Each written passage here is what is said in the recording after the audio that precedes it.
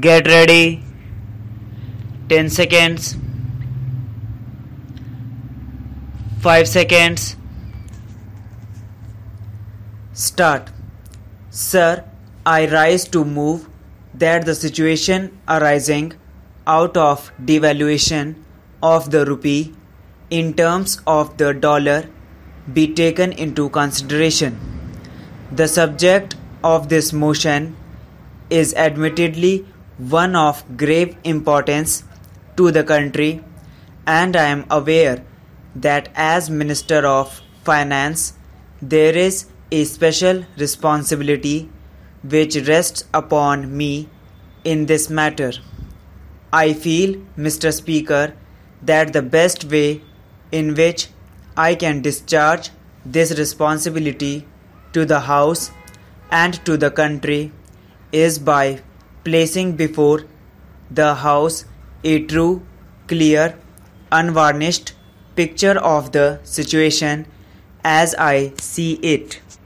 First of all, I would like to acquaint the House with the circumstances which led step by step to the situation with which we are now faced.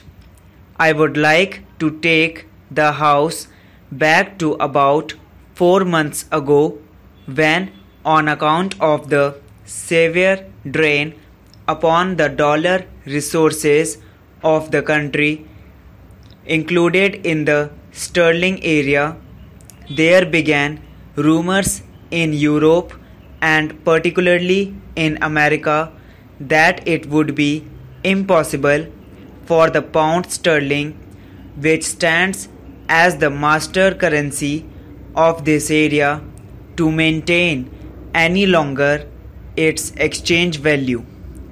These rumors became so strong that it was necessary for the United Kingdom to get into consultation with other countries primarily concerned with the dollar currency, that is USA and Canada, regarding the measures necessary for remedying this situation.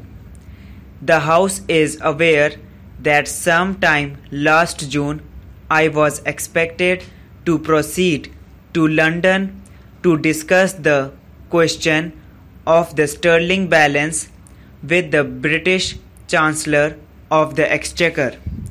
I was due to have started from Delhi somewhere about the 20th June, the official delegation from the country having gone there a little earlier.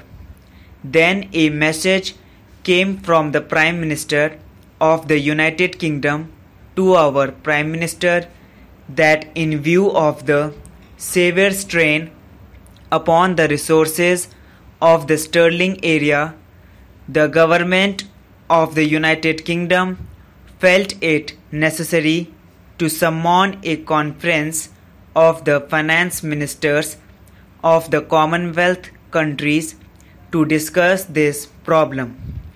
That conference was scheduled to take place sometime in the first week of July, and in consultation with the Prime Minister, therefore, I decided to postpone my visit to London until early in July.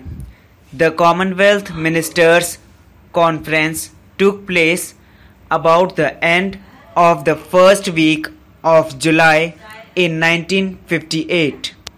We sat for 3 days and we considered the measures which should be taken by the countries included in the sterling area to increase our dollar resources and to reduce our expenditure of dollar.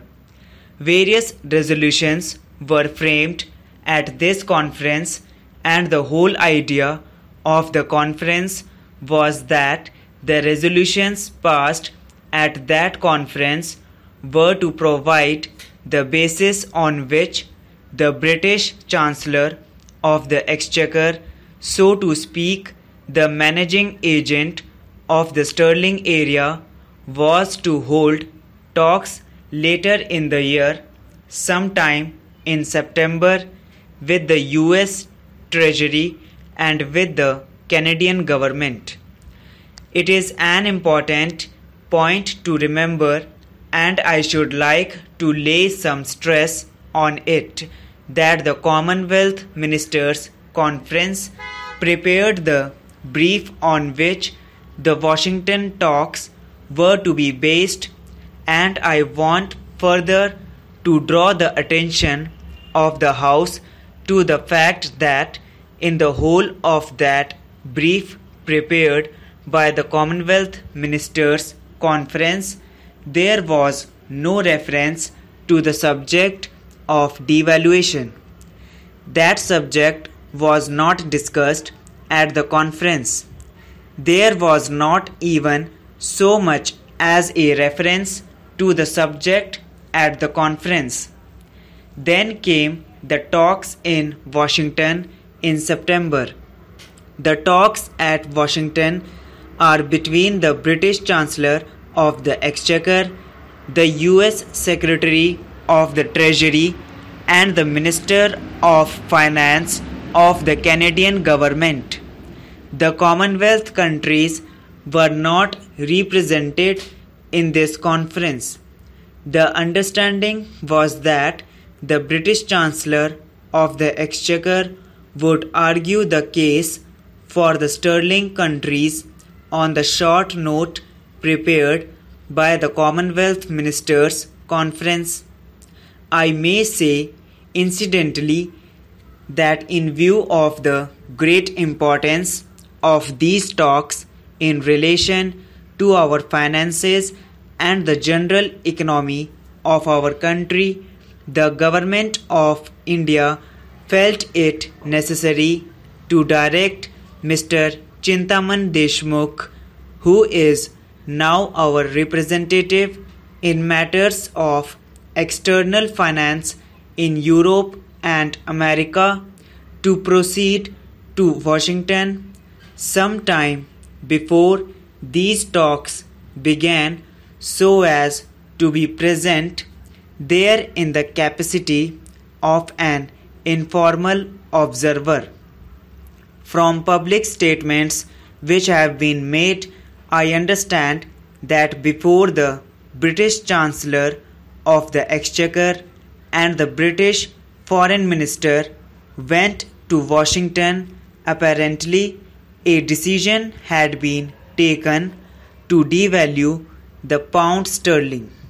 The next stage to which I want to carry these preliminary observations is that the first information that we received here regarding the decision of the UK government to devalue the pound sterling was contained in a message which was sent by Mr. Attlee to Pandit Jawaharlal Nehru.